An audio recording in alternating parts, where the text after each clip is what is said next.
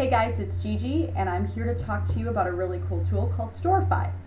And if you don't know what Storify is, it's a great way for you to curate your favorite blog posts, videos, pictures, news stories on the social web, package them up in a really nice package, and distribute them out to your followers on Facebook and Twitter.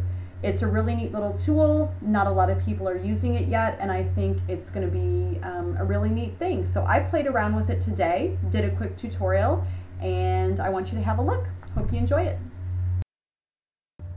Okay, so let's get started. I'm going to show you Storify. What you're going to need to do to start working with Storify is sign in with Twitter.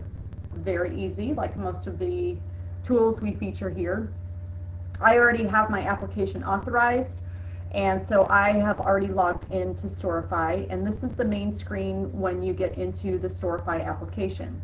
The first thing you're going to want to do is edit your profile, and that's going to allow you to have your Twitter profile display here. You can follow people, which I haven't done yet, and set up some other various settings. But that's really not what I want to focus on in this tutorial. I want to show you how to create a story. And it's really easy to do. So let's say that I want to feature some of my favorite bloggers in a story of the best posts this week that I've read in social media.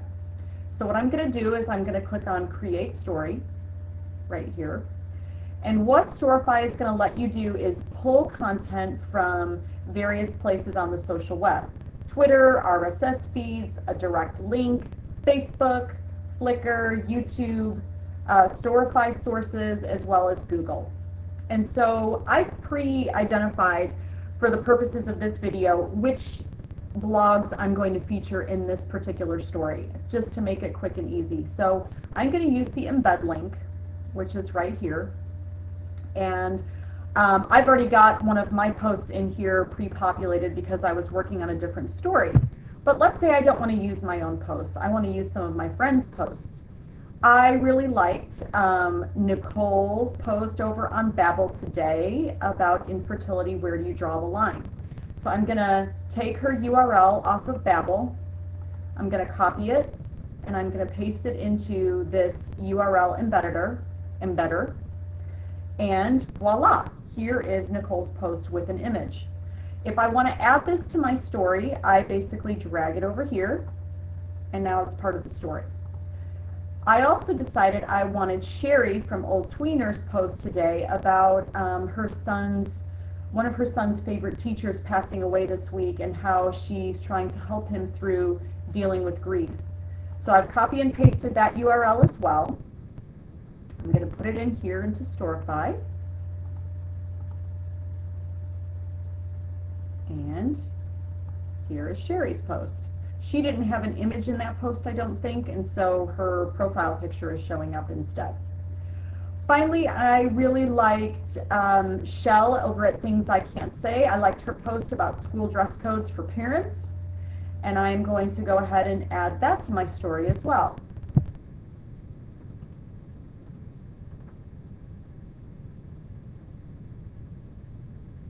And there it is. I'm going to drag that over as well.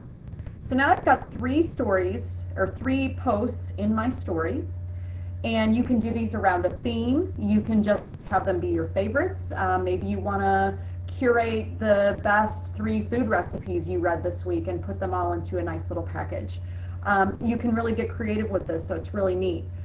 You also want to title your story, and I'm going to call this Kludgy Mom's Favorite Posts This Week. Come read posts by It's Moments, Old Tweener, and Shell Things. I think of them as their Twitter handles usually. So that is my story.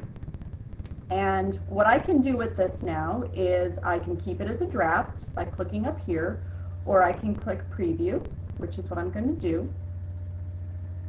And this is how it displays when someone clicks on your Storify link. It's got your title, it's got who curated the content, which is me, Storified by Gigi. It's got social sharing buttons, You can embed this story into a blog post or your website if you like somebody else's story that they've curated. And then it's got the post down below. You're also able to tweet the individual story within the individual post within the story by clicking on these little Twitter icons next to each blog post. So this would allow me to individually tweet out Nicole's post, but I don't want to do that right just yet. I think that this looks really good. I'm not going to do any more editing to it. Now if I choose to, I can go ahead and publish it. If I click on the publish button, it is going to automatically publish this story with a shortened link to wherever I have indicated I want to auto-publish. And you can do that in your settings. So if you go back up in here to your settings and go to sources, this shows you all the sources from which you can draw content. But this publishing button then will let you publish automatically to certain social sites. Posterous, Tumblr, your WordPress blog, which I don't have configured yet, and Twitter and Facebook. And I'm thinking that this is going to be a really nice way for me to add content to my Facebook fan page, because I tend to neglect it and not really do anything with my Facebook fan page. So this is a great way for me to add additional content there. And of course, I always love retweeting people's posts. I think it's a great way to support them. And so I have my account configured right now to auto-publish this story to both Facebook and Twitter. So I'm going to go back to the story by clicking on My Stories. And here is Kludgy Mom's favorite post this week. I'm going to click back into that, and I'm going to hit Publish right up here. Great story. Now it's time to spread the word. I can post this on my site, I can notify the people I quoted, or I can send a link or message. If I want to notify these people, I can send them a tweet, but it's saying there's no one to ping back. I'm not sure why that's not working properly. But if we go over to TweetDeck, let me see if this is already auto-posted. I don't know how quickly these actually did. Yep, it sure did. So here is my timeline. Here is Kludgy Mom's favorite post this week with the link, and I click on that, and there's the story. Now I can go over to my Facebook page.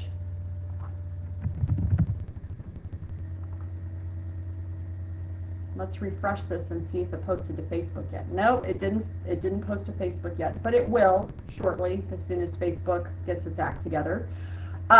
So this is how you use Storify. There's lots of ways to play around with it. I think it's a really neat tool. I think I'm going to start using it as a way to really give shouts out to my favorite bloggers, my favorite writers, videos I like, and doing it in a really nicely packaged way instead of just sending out retweets all day long. So give it a try. Let me know what you think. I hope the tutorial was helpful, and we will see you next time.